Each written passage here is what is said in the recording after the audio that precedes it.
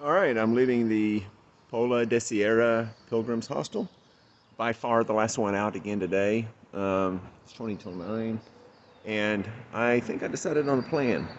I'm going to do the 17 kilometers to Oviedo, and then I'm going to get on a bus and jump 2 stages to Tineo. I think I'm saying that right. And that will put me at just where I need to be to finish this thing in Santiago on the 26th, my birthday no less. So, yeah, let's get on it.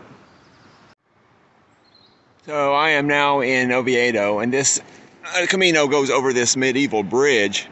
It was built in the 4th and 5th centuries, and then they say rebuilt in the 15th century. So it started off in Roman times.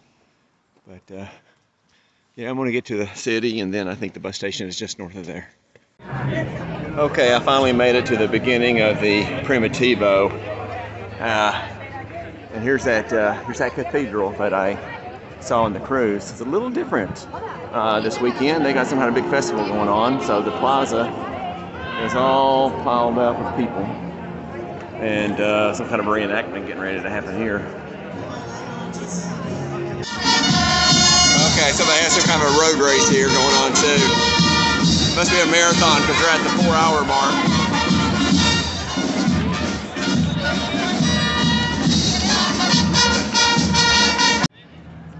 I'm on what they call the Calle Gascona, or the Cider Boulevard, since that apple cider is very famous in Asturias, the state here.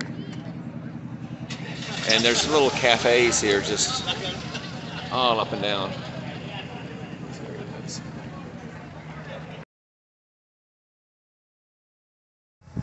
All right, I'm in Tineo, and it's a mountain town.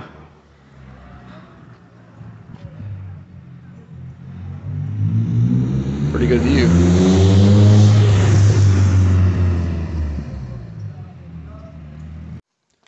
It is 8 o'clock a.m. and I am leaving Tineo. A little bit of a stress test yesterday. I think from now on, definitely got to have reservations. So I got the last bunk in this last albergue in Tineo. So last night I made a reservation for the next stop, and I'm going to try to strictly follow the schedule at stingynomads.com. So it's a long day today, and I think it's a hard day. 17.3, I think, over 17 miles. So I met a German couple, Christian and Lena. Very nice, and they gave me some good advice and stuff. They've done a lot of Caminos. And I booked the same albergue that they're going to be in tonight, so I'll see them again. What else? That's about it. You can maybe tell. It's just now getting to be sunrise. I think sunrise was 8:05 this morning. So I'm on my way.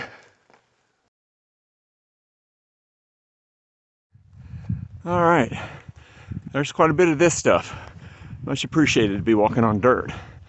Not a whole lot of road walking here, so it's nice. There's an alternative path to the north of this. It's called the Hospital route. I think some people call it the high route.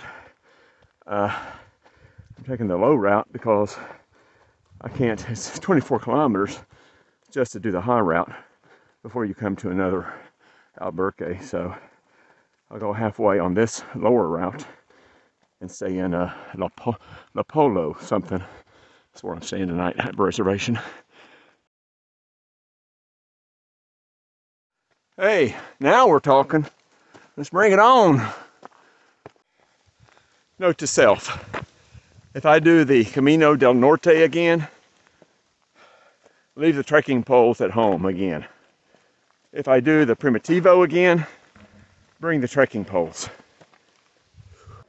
Well, folks, it is 12 after 9, and I'm just now leaving this little town of Pola something.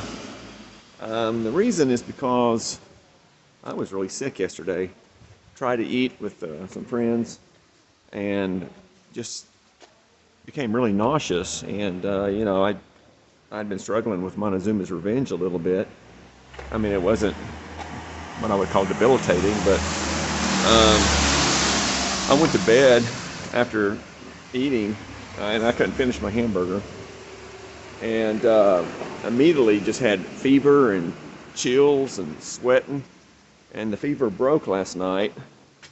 But yeah, I've been pukey this morning, so. And also I needed to buy some more water, so I had to wait until 9 o'clock for a grocery store to open so I could buy a bottle of water. And they only have a half a liter and then 1.5 liter, and I wanted a 1 liter. But I'm gonna try to get by today with just 2 half-liter bottles. And since it's gonna be rainy today, I could probably do that. Because the water source, the next water source up here is out of service, according to the hostel manager. Hostel last night was really good. It's a very nice hostel. So I'm on my way. Bye.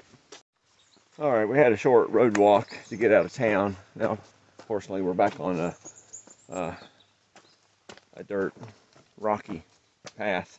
I should mention that the first half of this is only a 14-mile day, a little over 14. The first half, though, is up. There's like a 700 to 800 meter elevation gain in the first half. And this is supposed to be a difficult section, so it'll test my climbing legs, especially considering, you know, I've been sick. What else? I'm not too worried about the time. I went ahead and pre-booked an albergue for tonight, and it looks like from now on I'm gonna have to book an albergue, because shortly after I booked mine, all the rooms in this next town are full. So I even booked, last night I did some research ahead, and I pre-booked for the next night, and also started working backwards from Santiago and booking there. So I booked my stay in Santiago because they're filling up fast. Pretty soon, you know, in a few days, I'll merge with the French way and other paths also, and it's going to be a sea of people competing for the hostels. So I need to finish reserving those rooms tonight, and I'm hurting already. Whew. They have the strangest slugs here. I mean, look at that. That is weird. Try to get an idea of the size of this thing. And it's a lot longer than my index finger. And there's another weird one, this bright orange. We actually went above tree line and just crossed the road, and you can kind of see how barren it is up here. And it is so cold. It rained. And man, it is cold. I got everything on except my puffy, because it's buried in the bottom of my pack. But I got to get down in the trees, stop this wind, and I'll be all right. But man, it's all downhill now, I think. That uphill climb was awful. Man, yeah, it was like climbing up the presidentials. But I only got one half of a bottle of water left, so 0.25 liters. But as long as it's downhill, I'll be all right. All right, guys, this gives you a little bit of a taste. It's foggy.